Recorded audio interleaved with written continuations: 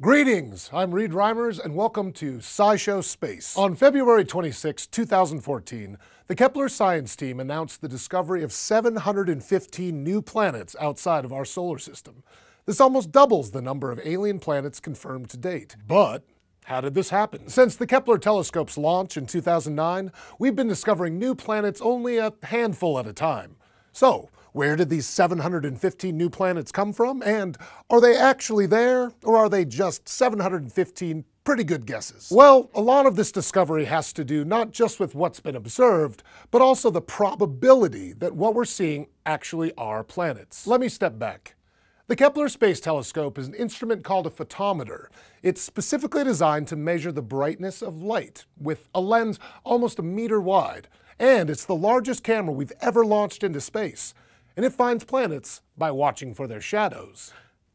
Kind of. Planets outside our solar system are too small and too far away to see, but we can see stars. And when a planet crosses between us and a faraway star, it blocks some of the star's light. The Kepler photometer detects that dip in brightness, and it records it. But that dip might also be caused by some kind of solar event, or a bit of space junk flying through the shot, like say, some asteroid photobombing us like an obnoxious tourist. So, Kepler keeps watching that same star to see if it dims again. If it does, days, months, or years later, and it dims by the same amount for the same amount of time, then we know that this isn't some weird fluke, and instead there's probably something orbiting it. Kepler watches more than 100,000 stars for these kind of fluctuations. When it finds one, it flags it as a planetary candidate. The job of the Kepler science team is to verify how many of these planetary candidates are actual planets, because there is another celestial phenomenon that can cause a star to appear to dim. Imagine that there are two other stars that are orbiting each other, and they happen to be directly behind the star that we're observing. These are called binary stars, and they're Kepler's biggest source of false positives. Think of it this way.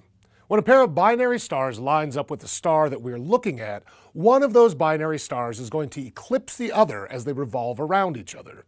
When that happens, the whole field, including the star in front of it, will look less bright. The bummer for Kepler scientists is that binary stars are super common, like so common that if Kepler sees a star with only one planetary candidate around it, there's only a 25% chance that that's an actual planet. So, what if a star has more than one candidate running for office of exoplanet? That's where probability gets involved. Planets, actual planets, the things that Kepler's looking for, tend to cluster around the same star.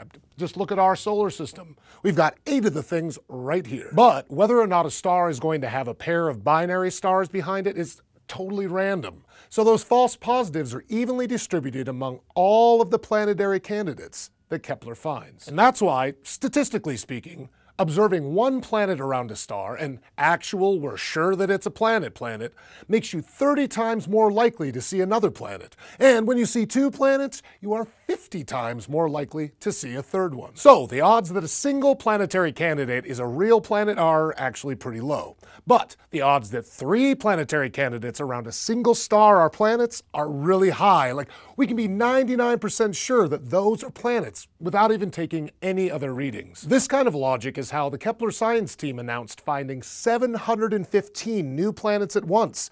It's called verification by multiplicity. Using Bayesian probabilities, astronomers can determine that in some cases, it's so likely for a planetary candidate to be an actual planet that it's just silly not to call it one. So, when the Kepler science team calculates that a given planetary candidate is 100 times more likely to be a planet than something else, at that point, they say that planet is officially discovered. So, those 715 new planets were flagged as planetary candidates by the Kepler telescope, but they were discovered by the Kepler scientists using math. Thanks for watching this episode of SciShow Space, and thanks to all of our subbable subscribers who make this channel possible. If you'd like to score some brand new SciShow Space gear, go to subbable.com/SciShow to learn more. And if you have any questions or ideas for an episode you'd like to see, you can find us on Facebook and Twitter and in the comments below. And if you want to keep getting smarter with us, just go to youtube.com/SciShowSpace and subscribe.